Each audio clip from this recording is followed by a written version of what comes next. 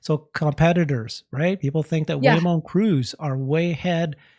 We've seen videos from China. Actually, I have not done my own research on the Chinese Yeah. progress, but some people are saying, oh, they're so Hmm. far ahead too. They've got Yeah. authority from the government. The good news, by the way, is that every single country seems to be. Europe is fast tracking FSD beta usage in Europe.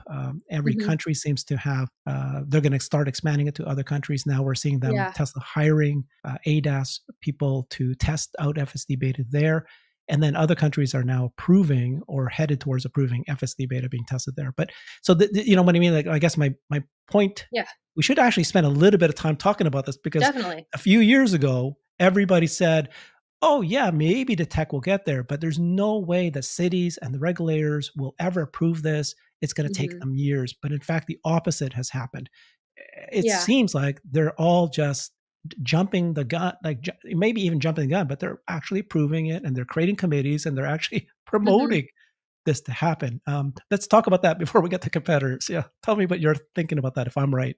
I guess, yeah, on that, because we think that robotaxis will be beneficial for the economy. They'll be beneficial for cities because they'll prevent accidents. I mean, we see, like, with cell phones and distracted driving, uh, accidents today versus 5 years ago. I mean, it's just not a very pretty picture, and I think it's like in the city's best interest to get it passed. That said, I mean, there's always going to be pushback. We see that happening right now in San Francisco. Cruise Waymo vehicles at emergent. Well, Yeah. the claim is that they're not Yeah. behaving as they should at, like, emergency response scenes. So it's not perfect, but let's give credit where credit's due. Waymo was first to get a commercial service, albeit in a very limited area in Chandler, Arizona. I think they're likely now watching what Cruise is doing and wanting to move even faster, because I think Cruise, they've expanded service to all of San Francisco. They're launching in Austin. They said that they would. I think if you look at the time period from when it took them to launch in San Francisco, it was something like, I don't know, a number of years, and then 90 days to launch in Austin, where they didn't have any Hmm. service before. So I think that's pretty impressive. I like that they're moving away from HD maps too, by the way. Of course, that's like more similar to what Tesla has been saying for a while, and certainly seems to make sense. Like, maybe you want a more generalizable approach as you're expanding service, and maybe, whatever you've learned in San Francisco has given them confidence to do so.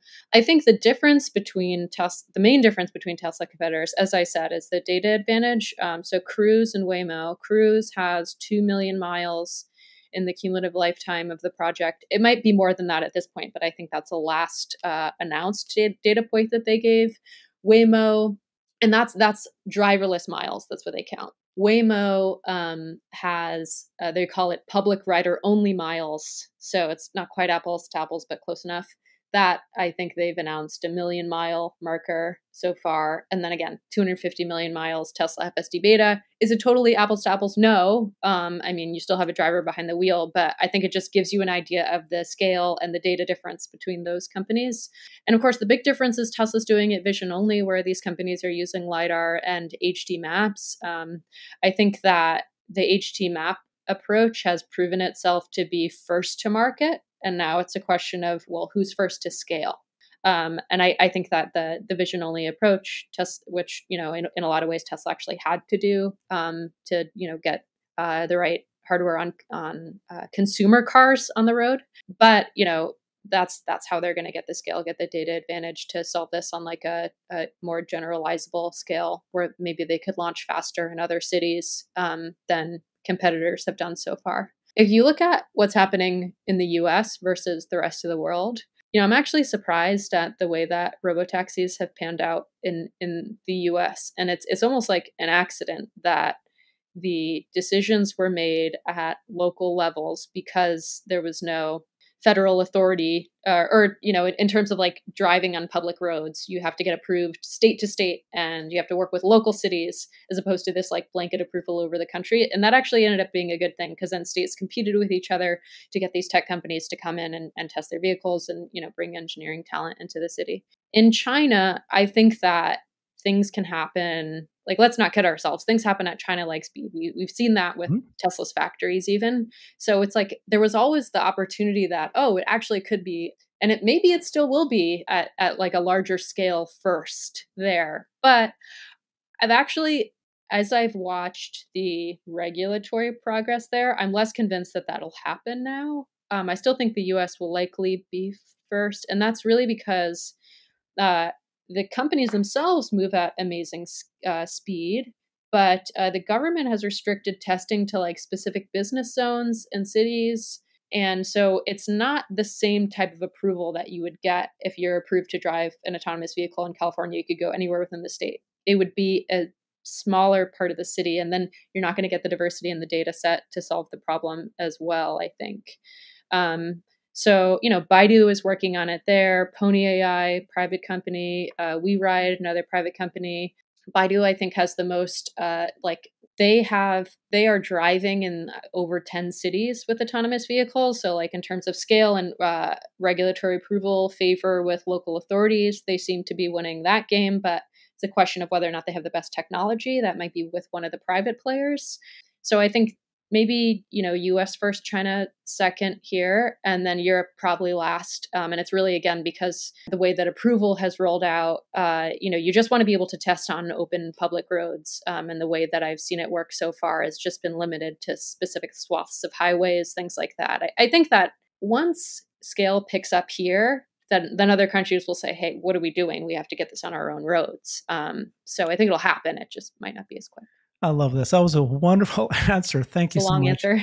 Okay. No, I prefer that. Thank you, Tasha. But so many questions I've got right now. So first is, Yeah. do you believe that there's truth to this concept that people are saying that NHTSA, regulatory Mhm. body for driving here in motor vehicles here in the U.S., that if they had seen FSD beta being used as human supervised driving, causing any issues, like significant, issues to be concerned about, they would have shut it down. They would have said anything. The fact that they've been quiet, is that kind of like, yeah, you can't really read too much into that? Or is that there's some truth that maybe it is true that Tesla has released data to show that autopilot is 9 times safer than human drivers alone? So human supervised autopilot is 9 times safer, and human supervised FSD beta is 6 times safer than a human driver.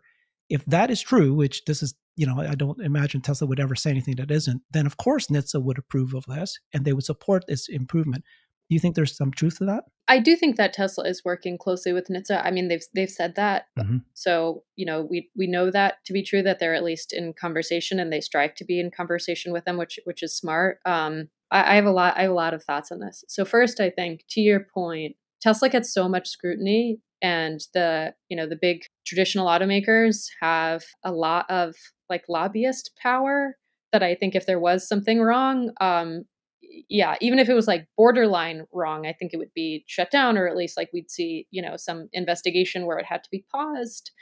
So I do agree with that point of view.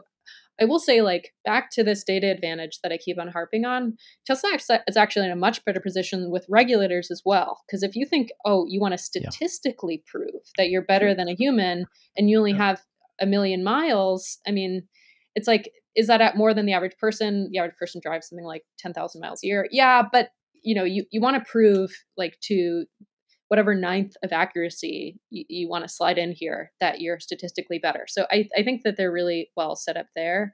Yeah, and I've actually done some analysis myself looking at the data Tesla released on FSD autopilot, and then compared to the national average of accidents, and I think it's at least like maybe 5 or 6 times safer than than just a human driving a Tesla vehicle if you're driving an FSD already. So I expect that they're sharing that with regulators, and you know, is that a perfect statistic? No, but none of these statistics are perfect, right? I've seen like a lot of, critiques of, oh, what are they counting versus others? But I think that they're trying to make it as close to what is actually considered an accident in the national statistics as they possibly can. So that's my take. Okay. And then back to competitors. There are Yeah. people who think that, yeah, you've got all these competitors. You walked us through them. We all are keep hearing about Cruise and Waymo and the Chinese companies. And some people go, yeah, they'll catch up. They're doing it too. So this is at the end of the day going to be a wash. But then you Yeah. also are saying that there's a data advantage. So Yeah. I keep telling people, if you believe that in order to do RoboTaxi, you must have the three things that Elon said, right? You'd have to have a supercomputer, you have to have billions of miles driven, and you have to have the neural nets and the engineers to do this. If you don't have all three, you're not going to solve this problem. And yet they point to these other companies and say they're doing it and they've got geofence and they'll scale it. Do you see the world as one take all, or is it going to be multiple competitors and everybody has a piece of the pie? I think it'll be winner takes most, maybe in specific geographies. So I think, and when I say that, I mean like, I don't know, maybe North America as a geography. Maybe in areas of Europe, it's more pocketed. Could be country to country. In China, maybe it's even regional, depending on like how the regulatory situation shakes out there. But okay, so like, what is all of this for? Why do we care about robotaxis at all? Well, I think that the lower the cost per mile of personal point to point transport. Right now, Uber's average price is like, $2 to $3 per mile, let's say, as high as 4 plus, of course. But I think that at scale, my modeling suggests that a robotaxi could be as cheap as 25 cents a mile to the consumer. I think that there's a lot of room in between $3 and 25 cents for pricing that'll be amenable to consumers. So I don't think it has to be that low, and I don't think it will be that low upon initial release. Really, all you need to do is to undercut today's ride-hail prices, and you do that, both by taking the driver out, but also I think that these cars might have better utilization rates than both today's taxis and, of course, personal cars. So it could actually be cheaper than if you live in a city, it'll be cheaper to take a robotaxi than it will be to drive your personal car, because that costs you roughly like 70 cents on average per mile in the US, to drive a new personal car, at least, a little bit less for the average vehicle. So that said, you get this data advantage, you launch, you get to scale first, you're able to undercut your competitors on pricing, competitors even being ride hail platforms at this point. Then I think it's really hard for the second company to catch up, because you're likely, whoever crossed the finish line at scale first probably Mhm. has some technology advantage over you. So you're like trying to catch up on the technology front, which probably isn't cheap to do, while also kind of trying to stay competitive on price. We've seen like in the ride hail wars that can get pretty ugly. And, it's like, it's similar to what we're seeing to some extent happen in the electric vehicle market. Not every automaker is producing them profitably. I think it'll be hard to compete profitably with a company that gets to scale first.